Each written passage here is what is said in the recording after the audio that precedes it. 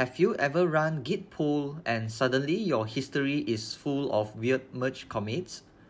Or maybe you have heard people saying that you should always use git pull -- rebase instead. Today I will explain the difference between the two with simple examples so you will know exactly when to use each. First, let's start with git pull. When you run git pull, Git actually does two things. It fetches the latest changes from the remote branch and then merge them into your current branch. That means if your branch and the remote have both moved forward, Git creates a merge commit to glue them together. This keeps the full history, but it can make your log messy with extra merge commits. Now let's look at git pull -- rebase.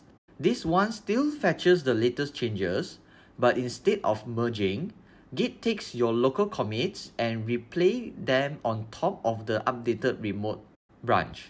The result is a linear history.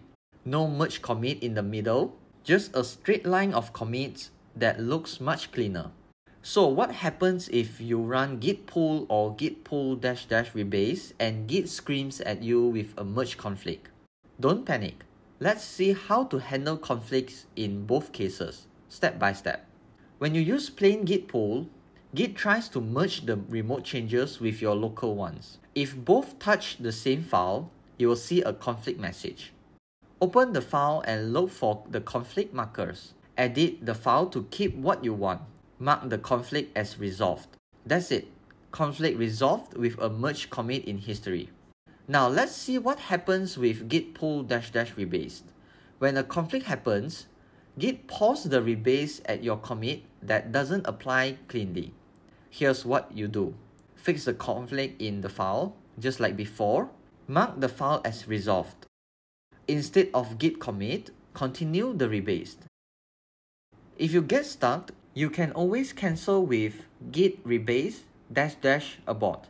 This way, Git will keep replaying the rest of your commits until everything is applied cleanly.